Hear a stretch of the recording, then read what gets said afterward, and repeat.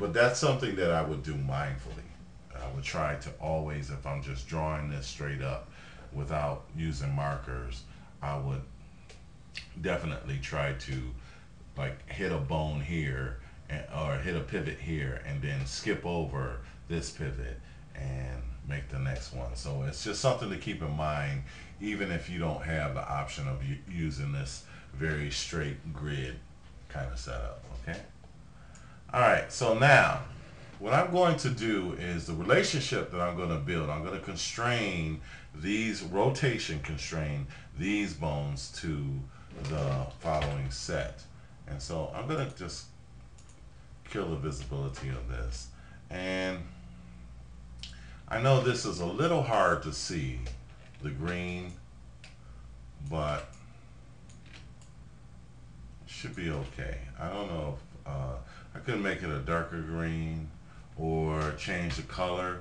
Maybe I'll do that and just go with my convention of green on the bottom.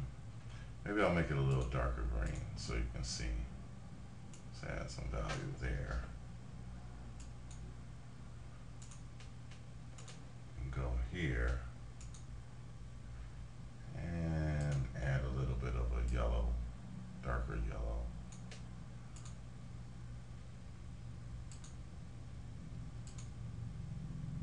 Oops, no, I'm on the same bone. Okay, green. Then go to the mid bone and add like a darker yellow. Anything, just to make it a little bit more visually interesting, or just that we can decipher between the two. Okay, we can see that just a little bit better. This light blue is a little light. Okay, so what I'm going to do is match these bones, let's say here, to the top two and four down here, and then average them out between that. I said that rather quickly because I want to show you something else. When you create a bone, we want to remember to try to keep our numerics and our bones very clean.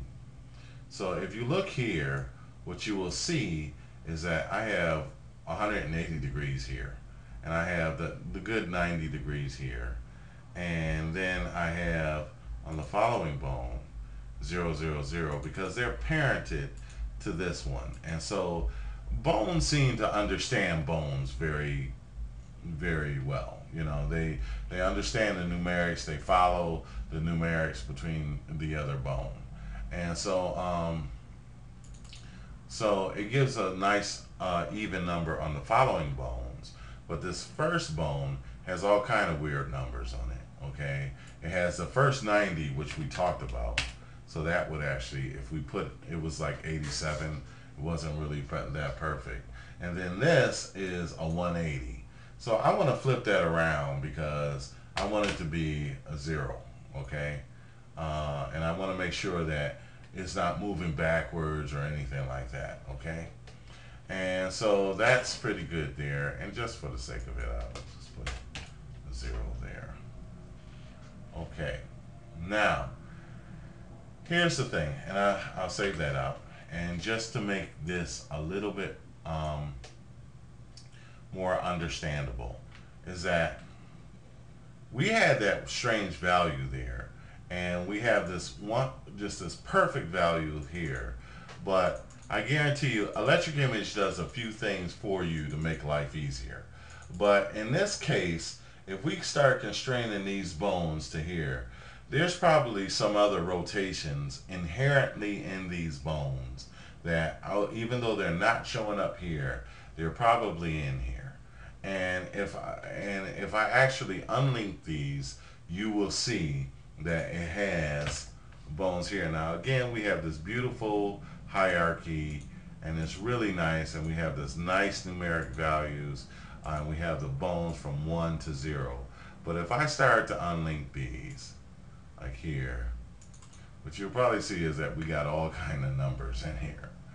And so what I would really like to do is just take them out and rearrange this so that we know for sure, like, and they're not consistent either. So the first bone was like 180, So that had flipped, and that's probably because we turned the other one around. And then the next bone was like 4, -4. And so we have all these little numbers in here that, probably here's a -180. What was that one? That was a 180. And so we have all these numbers in here that more than likely they will cause us problems. Now -180. So when we constrain the rotations on here, we're going to just get goobly gob. So we want to clean this out. Now, I don't usually do this. I usually go ahead with it, but I'm just, take my words. It'll probably just be better if we get rid of it. So we're just going to go through it quickly. Put that in there. We're not going to mess with the rotations.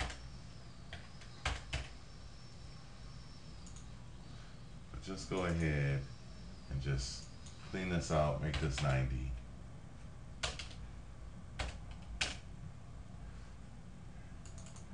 And just so that we'll have the peace of mind and we'll just know that all our numerics are clean and the same.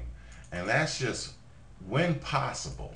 It's like you won't be able to do it all the time, but if possible, if it'll make our life easier, this little extra step will probably be worth it in the long run. Okay, so, and then I'll know for sure that all the values in these are the exact same. Okay, so I saved it, and now I'll go back and relink them.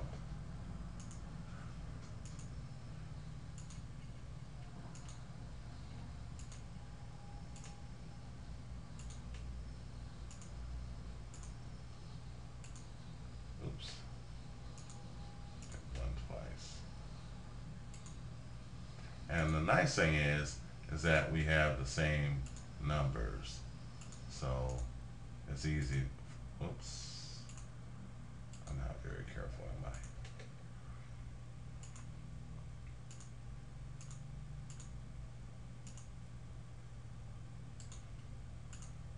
And number 8.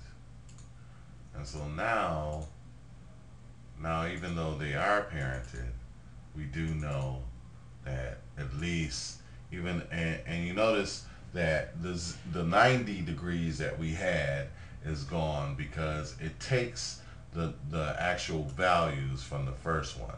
So even though this one has 90, the rest of them considers itself to be 0. Okay, and the same thing with this one. We're gonna go ahead and just park it because we know that number is really just an arbitrary number that it puts there just to make it look good. Okay, so now we'll save it.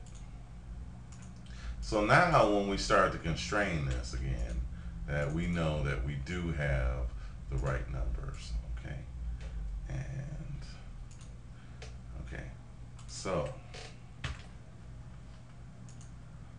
now once again we're going to go back and start to build relationships between these, and the way we're going to do it is by rotation constraining the first 4 to this one, the lower and the mid, and we're going to wait between those, and we're going to take the top 4 and constrain those between the mid and the high. And we can literally go here and just take the top 4 and go ahead and go to rotation constraint. Click OK because it gives you a warning. And let's do it by hitting the mid first and then the lower second. And what that'll do, and hit cancel, so we're done, is what that'll do is we'll have a relationship positionally in the interface, because the first one is the one that it puts on the top.